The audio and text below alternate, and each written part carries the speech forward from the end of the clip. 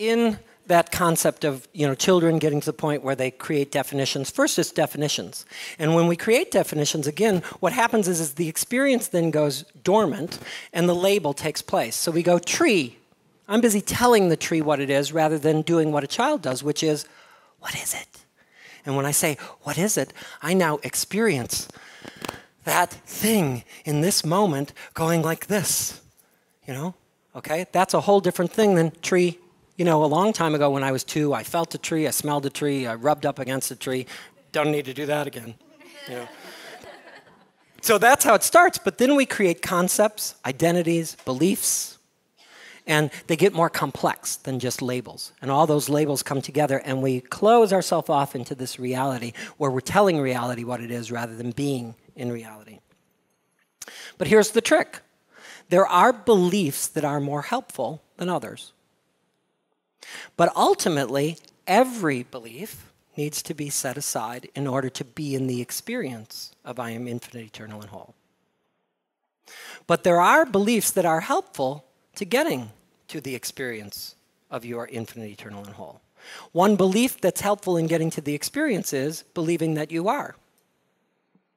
But ultimately, the belief that you are infinite, eternal, and whole has to be given up in order to actually get to the experience of I am infinite, eternal, and whole.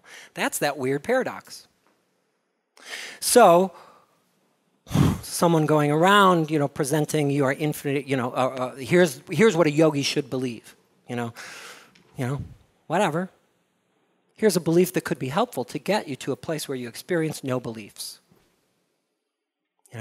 But any belief is, ultimately a dogma.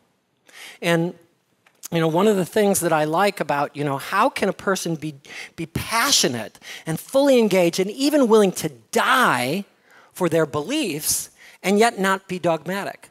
Isn't that a weird question? Like, how can we? Is that possible to do? And I would like to say yes. And the way that works for me is this. The ultimate belief I hold is this. I don't know what the hell is going on here. I don't know who you are. I don't know what I am. I don't know where we're going. I don't know where we are. I don't know. So that's the main thing. I don't know. Now, knowing that I don't know, I'm going to make my best wild-ass guess. That's all I can do. I'm going to make my best wild-ass guess in this moment. And my best wild-ass guess is we're infinite, eternal, and whole, and I'm going to live that way. That's my best wild-ass guess. But I don't care, because if I'm wrong and I get to the pearly gates and, let's say, for example, here's another example of the way that might work. I believe in reincarnation. It's a fun belief, okay? Truthfully, I haven't died and come back, but I believe I have, but the truth is, we can't prove that, right? So, and nor can we prove it about anybody. So, truth is, we really don't know about the belief in reincarnation. There can be lots of proof, blah, blah, blah, lots of stuff about it. I like the belief. And there are many experiences in my life that I can't seem to integrate without that belief. And it helps me integrate my internal world. And it helps me believe I'm infinite, eternal, and whole. Now, that's cool, but the truth is that belief isn't, necessary in order to have the experience of your infinite, eternal, and whole. You don't need the belief you believe in reincarnation to get enlightened. Many people who don't believe in reincarnation experience enlightenment. So, totally unnecessary. The question is the belief helpful or not? And a lot of that is up to you, because I've seen the belief in reincarnation used as a very separating belief. Like, for example, especially this was early on. Well, I, in a past life, was a Queen Nefertiti, and you were one of my subjects. Okay, well, thanks so much. Or, the internal belief, which happens to a lot of people, and just ask yourself if you're on this thing, I'm an old soul, and you're not. Sorry. I've been around many lifetimes, and you're probably here for the first time. I can forgive you or, be with you, be patient while you learn. So any belief can be used, to be a separating belief.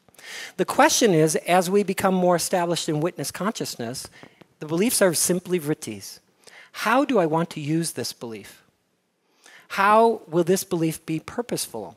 And most beliefs are like this. Not most beliefs, but a lot of beliefs are like this. The big ones, the ones that we can't see, are indoctrinated, they're habitual, and they're unconscious. So we say, what octopus on my face? There's no octopus on my face.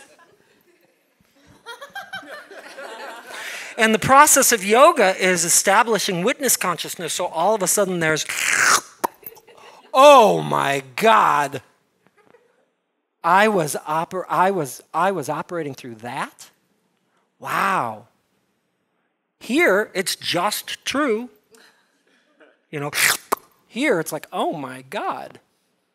So that's the process of establishing witness consciousness. Don't underestimate, you know, again, increasing awareness in the body and in the breath and in the thought, because eventually you'll be helping people go, wow. And the moment it's here, then we have choice. We can say, you know what, that isn't very helpful.